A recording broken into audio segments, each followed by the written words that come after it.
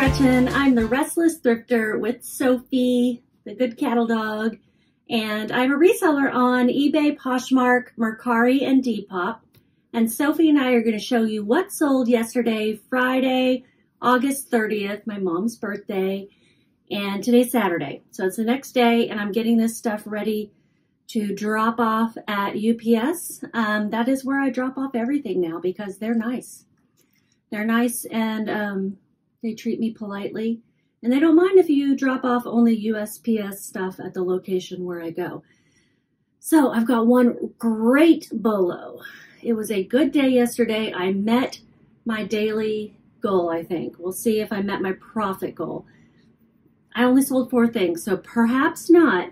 But let's see if I met my profit goal of $200.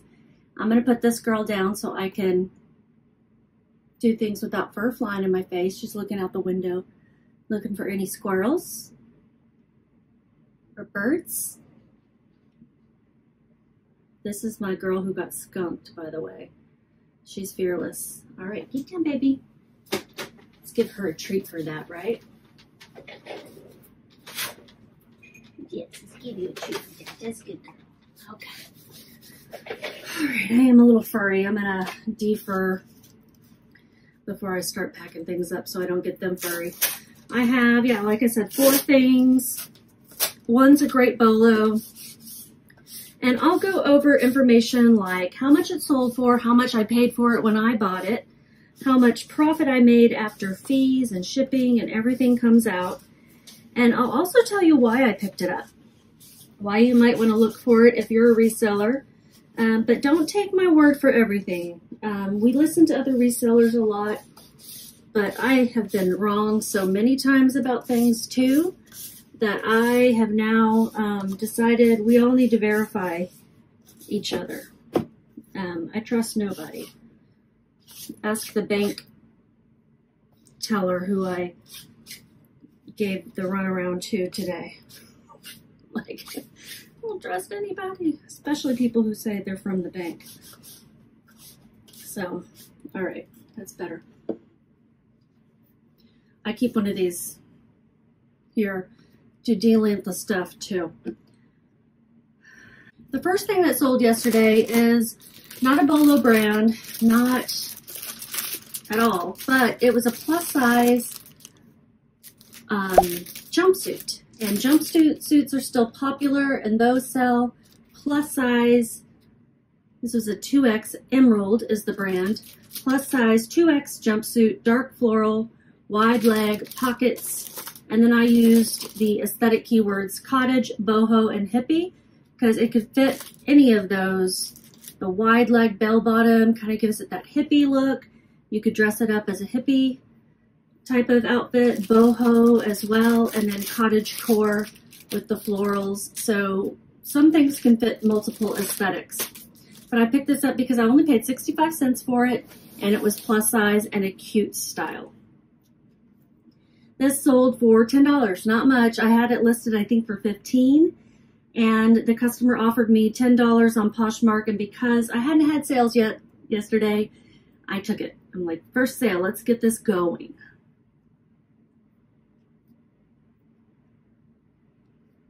So busy about having Sophie here with me that I didn't get everything quite ready to go. Sorry about that.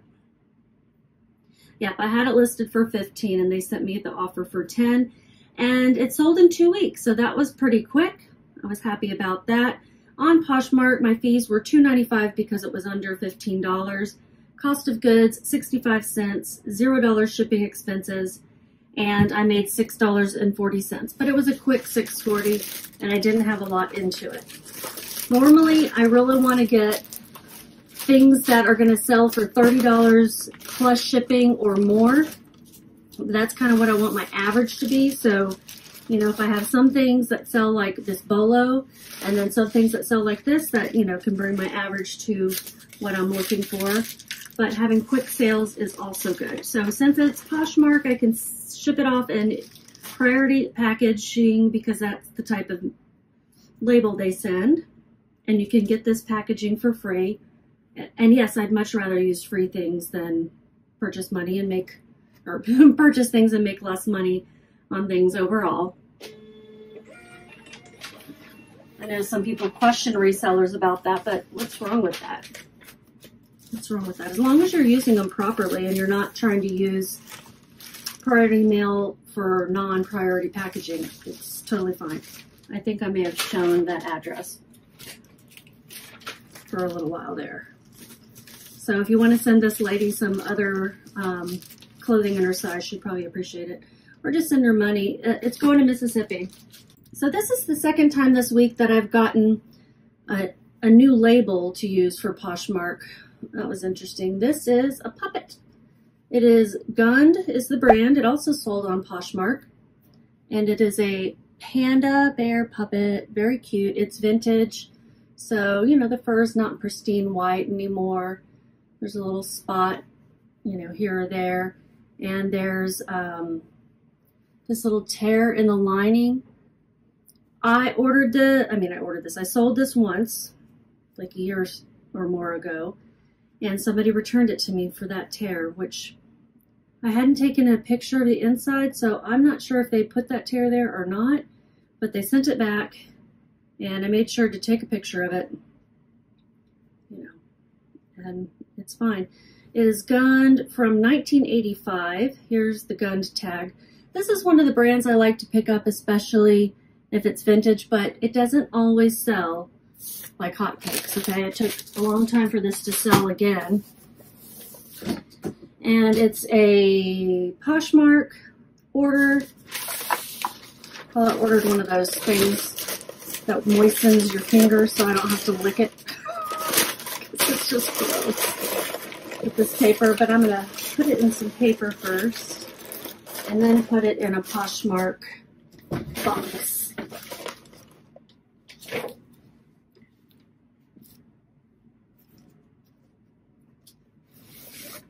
I'm going to put it in this Poshmark box. It's a shoe box. That's what they call it. Shoes don't always fit in here that great, so. And it doesn't fit like, you can't put a regular shoe box inside this shoe box. I don't know why they call it that. I'm almost out, so I'm going to be ordering some more. I go to USPS.com. There's a link for shipping supplies, free shipping supplies. And I'll have them sent to my house. It's great. And now we'll probably order 25 at a time is what I do with these. With those padded mailers, I order 100 at a time because I use a lot of them. I used to use a lot of them. Looks like I'm probably going to need to order some more soon. But I used to use a lot more when Poshmark sales were a lot higher. With my garbage bag full of bubbles that I got from Uline when I ordered something. So I'm going to fill up the rest of the box with that.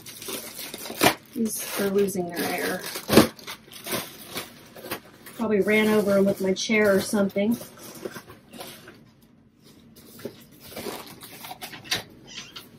Yeah. Hi. I'll leave that part in. Giggle Maggies. Bye, Dad.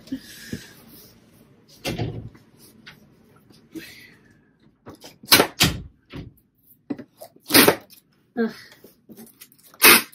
Tape is not sticking. What was I saying?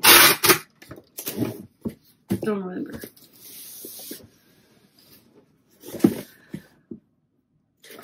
Nope, I didn't print it yet. Okay, great.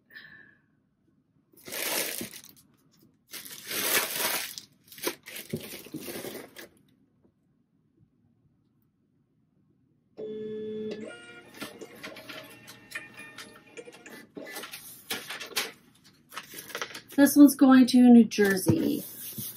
Hope you enjoy the cute puppet panda. Puppets in general are something I like to pick up because I've sold all the puppets I've ever picked up. That one did take a while. Let's see how long it took and how much I made. I didn't tell you any of those things. All right, the Gund Panda Bear Hand Puppet, 18-inch vintage 1985 plush stuffed animal pretend toy. It's my husband being loud. It sold for $14, I think. Let me look. $14. And my fees were $2.95. I had paid $1 at a thrift store. I don't remember at this point where. And I had it listed for a year and 8 months. That's how long it took to sell. I made $10.05.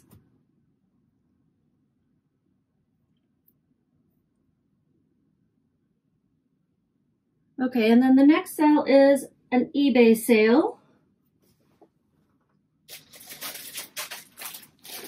I put inventory numbers on things so that I don't mix them up, you know, when I'm like, this is a black item in a bag. It could be any black item in a bag, right?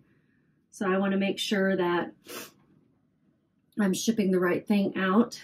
So I'm going to look up my number that I put in Vendoo, 1502. Yes, it is a Pendleton pencil skirt split virgin wool midi vintage office siren classic. Office siren is an aesthetic that is popular lately. What I've been seeing on TikTok as office siren is basically very slutty. Slut shaming now. Sorry. This is a midi length pencil skirt. And if you were to wear this with like a classic button up and some heels and, you know, classic hair and makeup, you would be the office siren.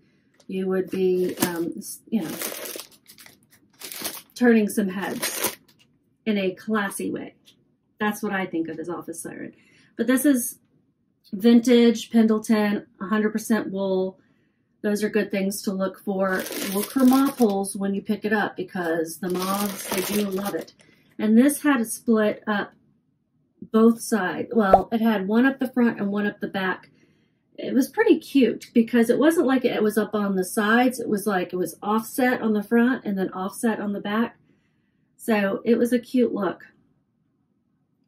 This sold for $17 plus shipping. It sold in 6 months. It was a customer offer. I had it listed for $25. With shipping, they paid $25.70. My cost of goods was $1.08. And where did I pick this up? I picked this up at a thrift store that has a dollar rack. I don't know why it was on the dollar rack, but it's a great pickup. And my fees were $3.57. And let's figure out shipping. I'm going to put it in a poly mailer. It's going out on eBay. So I'll have to weigh it.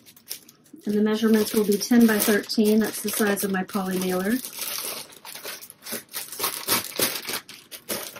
And recently, there's a new UPS ground saver that delivers in about the same time as USPS ground advantage. So I'm going to look and see if that's cheaper.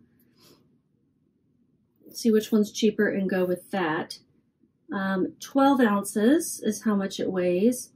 Now, I wouldn't choose a different service that was going to take longer, but this delivers in about the same amount of time.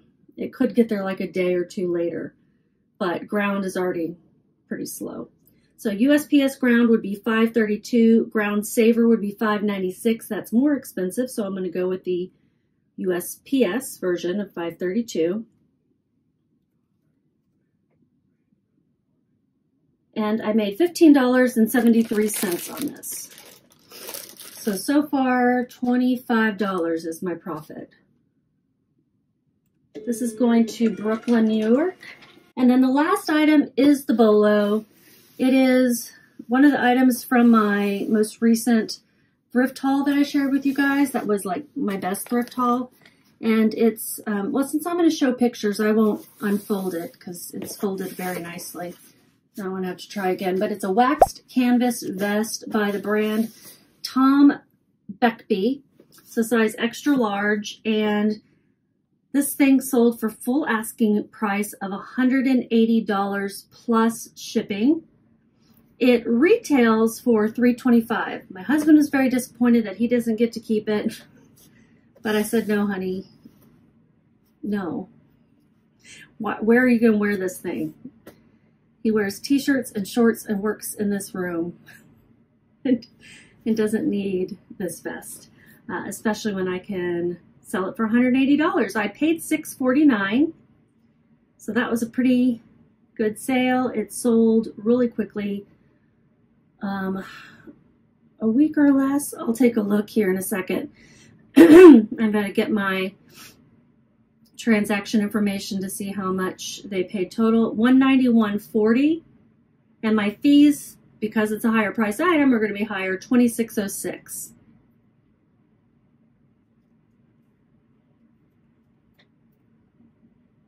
Oh, I already forgot what I made. So 25. So I've made about $30 profit so far. I forgot about one of those items. And let's see what this is going to ship. How much it's going to cost to ship it. I'm going to wrap it up in some packing paper here.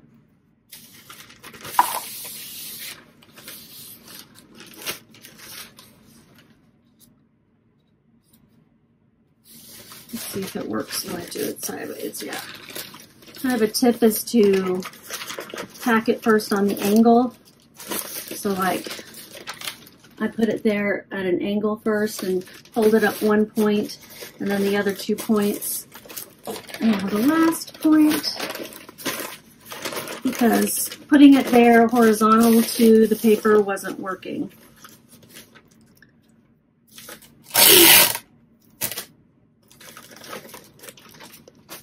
And then I'm going to put this in a poly mailer. I just like to have that extra layer of protection, especially if somebody's going to cut it open or something. I don't want them cutting directly into the jacket. This poly mailer broke because this is too fat. I'm going to use one of these heavier, dutier,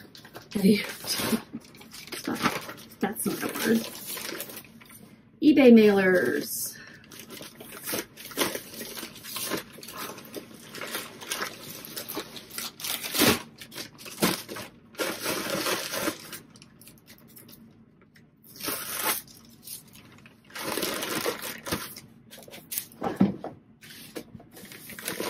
So it measures 15 by 14.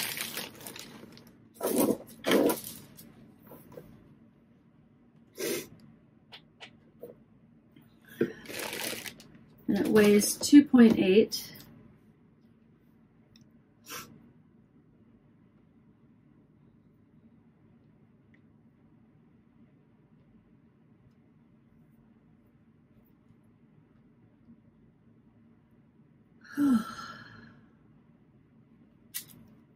It's something in my eye. 2.8, 15 by 14. So shipping is $6.76. Oh, I forgot to compare it with Ground from UPS. That's fine. So I made $152.09. So I did not hit my goal of 200. I don't think. We'll go and look to be sure. This is going to Kansas.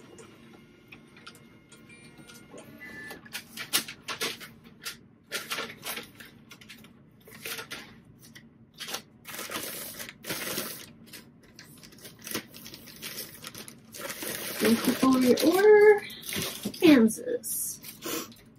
So now I'm going to go to Analytics in Vendoo and see how much I made today or yesterday. $241.10 was my revenue. $184.27 was my profit. Very close. Sold 4 items. I listed 17 items yesterday, it says. I thought I listed 18, but it says I listed 17. So I had a good day of listing yesterday. If you haven't been listing, start listing for Q4. You want to start your listings now. In September is tomorrow or the next day? Tomorrow. You want to list a lot in September to get ready for October, November, December. I typically make the most in October. Although I did have a January that was great one time. So, yeah, get your stuff listed. Get your stuff listed. It doesn't need to all be winter and fall and seasonal things, but things that could be given as gifts also. Just in general, get your death piles listed because people shop more for themselves included during the fourth quarter. They're also shopping for vacations they may take over the break. Maybe that's going to be to somewhere warmer, so I wouldn't even hesitate to list shorts and swimsuits. But first and foremost, coats, sweaters, giftable things are great things to get listed. I'm taking the day off from listing, as I say that. I am going to go photograph some things, and then I'm going to head to my sister's house and spend some time with her this weekend. It's Labor Day weekend, so if you guys are off on Monday and have a 3-day weekend, enjoy it. And if you have to work this weekend, I'm thinking about you too. So, bye.